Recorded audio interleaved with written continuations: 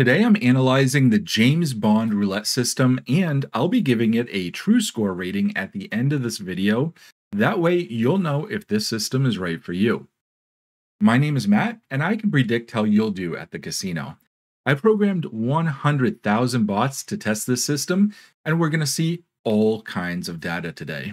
The experiment we're running is pretty simple. $140 on the high numbers, $50 on the double street, that's 13 to 18, and another $10 on the single zero.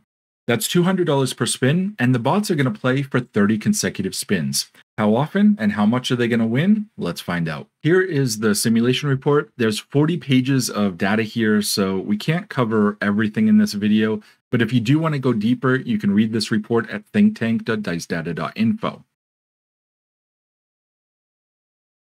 We'll start off by looking at the simulation parameters. I ran all three wheel types, 100,000 bots each.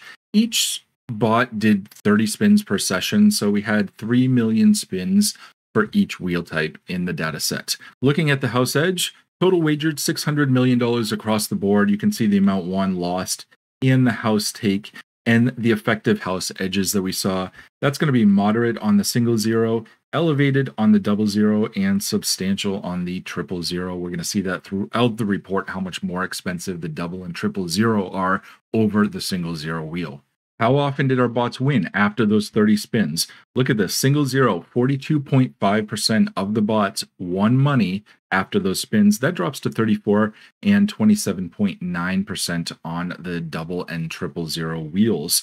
There are a few pushes where they neither won or lost any money. Pretty small percent, but it did happen. And you can see, of course, the rest were losers. They didn't win any money after those 30 spins. But what's more important than how often they lost is how much they lost.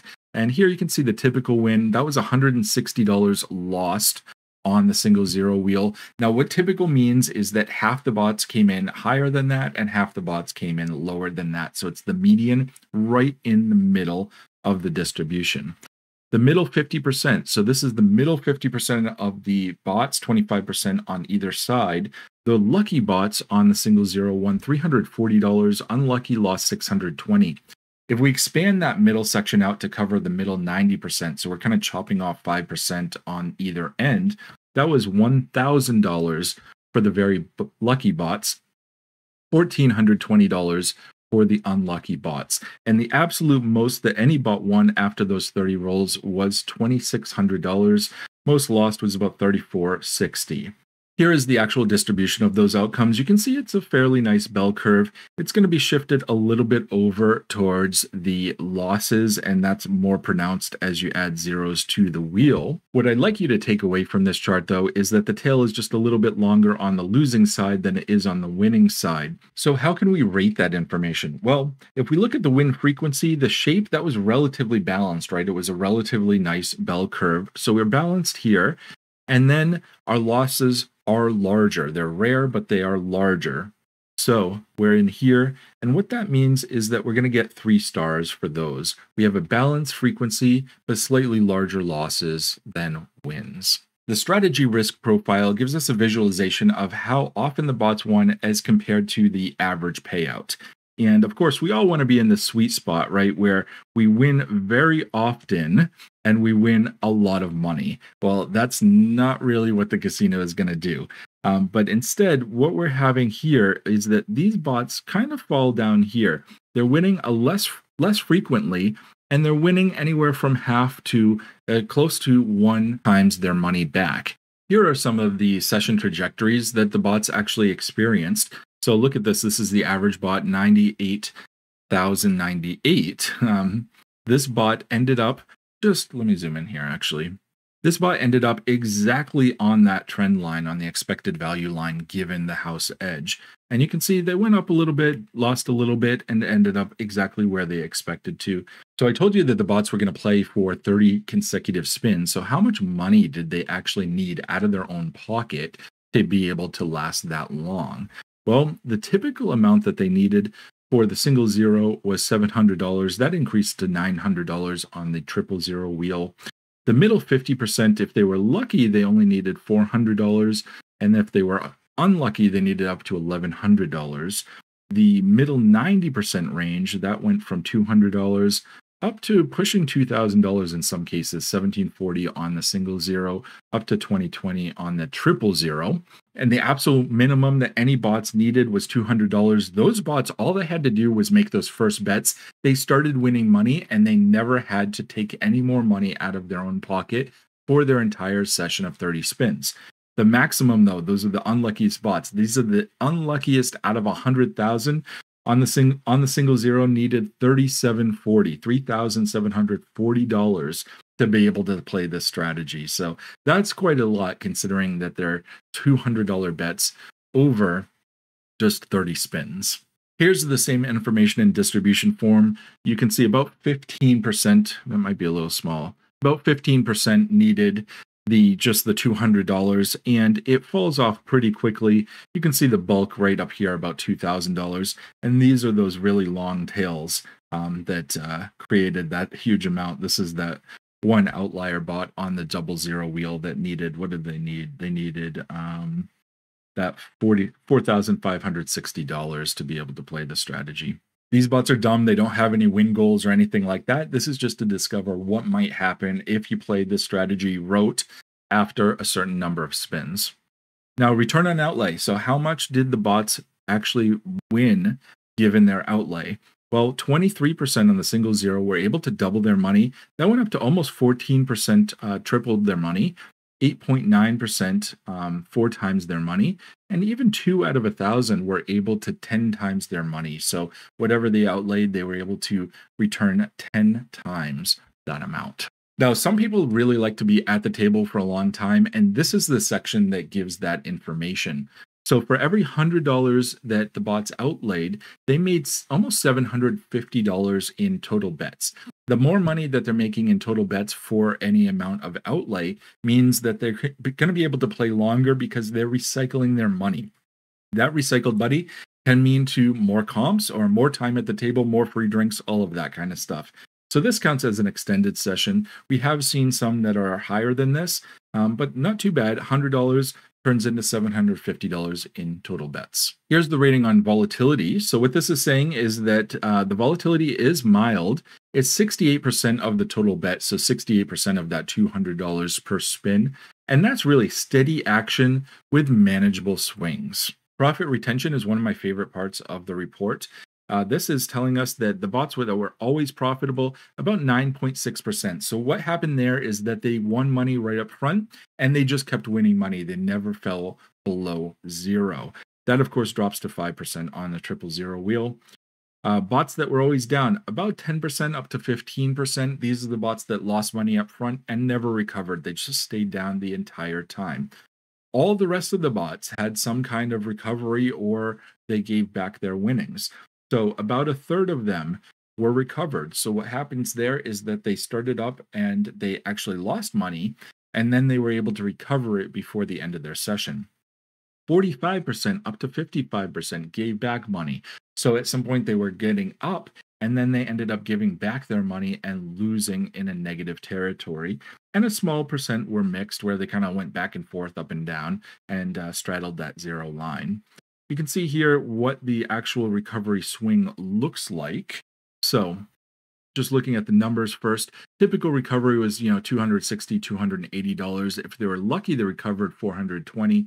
Unlucky or very lucky, they recovered $700. And the absolute most that any of them recovered was up to $1,400. We can see that bot here. This is bot 29,934. Look at how bad they were doing way down here, almost to $1,500 lost, and then just had some great sessions and were able to recover.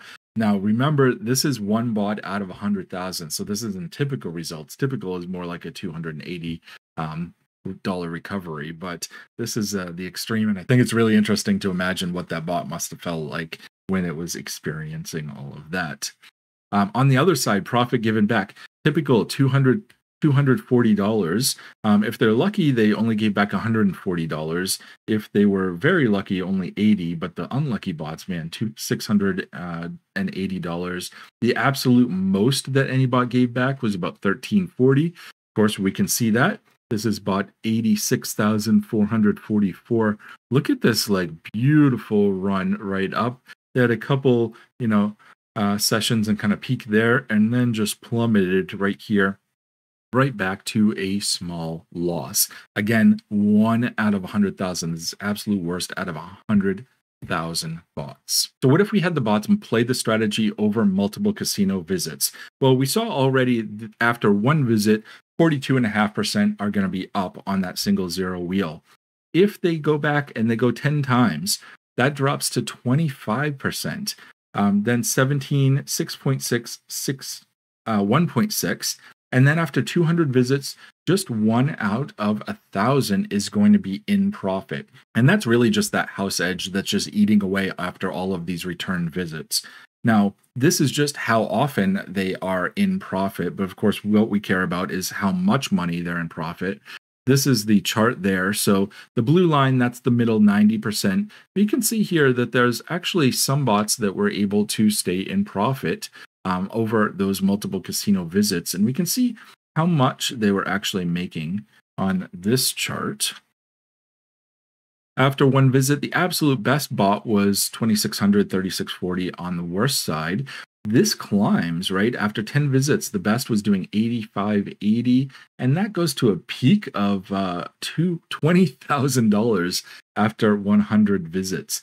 So remember, this is 1 out of 100,000 bots, and then that absolute best bot had to be the best out of 100,000 100 times. So it's a pretty rare occurrence. You can see even the very lucky, this is the 95th percentile, was a loss of $3,620. So again, very, very rare, but there are bots that were able to do it. But after 500 visits, that house is going to win. They're going to get their money. So $1,640 lost after 500 visits. So no bots were able to survive the house edge after that long. The last thing I have for you is the TrueScore analysis. So house edge 3 stars, that's a moderate house edge. We're on the single zero wheel, of course. Profit and loss balance is 3 stars, and it's because it has a balanced frequency, but it has larger losses, as we saw. That tail is a little bit longer on the losing side. Volatility is mild, 4 stars there. Jackpot factor is limited, so there are some good wins, but it's really hard to make a lot of money given this strategy. Probably because we're not doing any kind of pressing strategy with our wins. And the betting power extended. So we saw that earlier. Extended betting power, how long are you able to play given your outlay? This does best when it comes to player ratings for the Comp Grinder, got 5 stars, mainly because of the profit and loss balance where it's winning, it's winning as often as it's losing, and because the betting power is pretty long and the volatility is low. Paycheck Player is the second one, and it's really not good for the entertainment seeker or the jackpot hunter. This is not the strategy for you guys. Bankroll requirements, $1,100 is usually sufficient. $1,740 is nearly always sufficient if you want to play this strategy the way that it's here, over 30 spins. And if we go up to the double zero, only thing really changes on that is the house edge becomes elevated. So we start to lose some stars there. 1880 is the nearly always sufficient number here. And then when we get up to triple zero, house edge becomes substantial and everybody pretty much loses a star there. $2,020 is what's necessary if you want to play this over 30 spins over a triple zero wheel. I hope that you found this interesting. If you have a strategy that you would like me to simulate, please leave it in the comments below or go to dicedata.info and you can submit your strategy right there and I'll get right to it. Thanks for watching and good luck at the tables.